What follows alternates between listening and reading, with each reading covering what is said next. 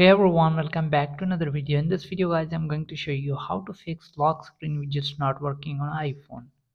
With the release of iOS 16, Apple introduced lock screen widgets let you design the lock screen using eye-catching widgets. Apart from letting you deck up the iPhone lock screen, the widgets also allow you to track important information like weather updates, battery percentage, and more. Unfortunately, lock screen widgets are not working on iPhone for some users, hence I thought it would be a great to talk about some handy tips to fix this problem. So let's get start the video. Before we start the video, hit the like button and subscribe to the channel for more upcoming videos. So the first step would be restart iPhone.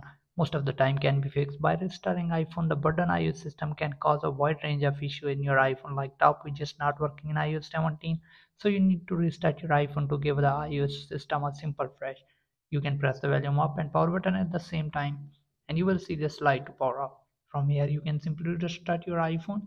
Then you can see if the problem is resolved. So if the problem is still there, then move on to the next step. The next step is make sure to remove restriction. If the lock screen widgets are not showing on your iPhone, ensure that the widgets have not been blocked. For that you can open settings, click on passcode and face ID into the passcode of your iPhone. Then you can scroll down and here you will see lock screen widgets. So if it's toggle off, make sure that you turn it on.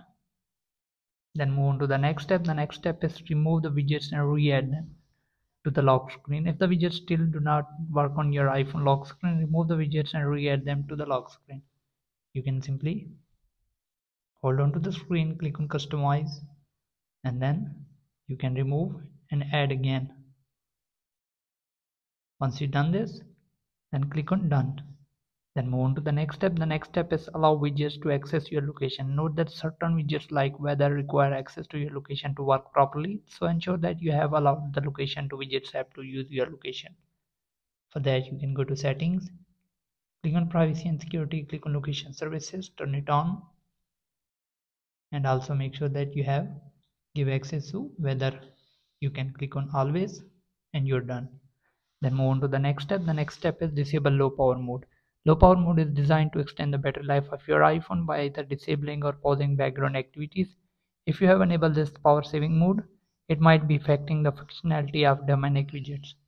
To disable it, you can go to settings, click on battery, and here you will see low power mode. Make sure that if it's enabled, you disable it. Then move on to the last step. The last step is reset network setting. If the cellular connection continues to ill function, try resetting the network setting. If the lock screen widgets are unable to show real-time information due to poor internet connection, it may help fix it. Go to settings, click on general, scroll down, click on transfer reset, click on reset and reset network setting. Enter the passcode of your iPhone and you're done. And if you need further help, let me know in the comment. Thanks for watching.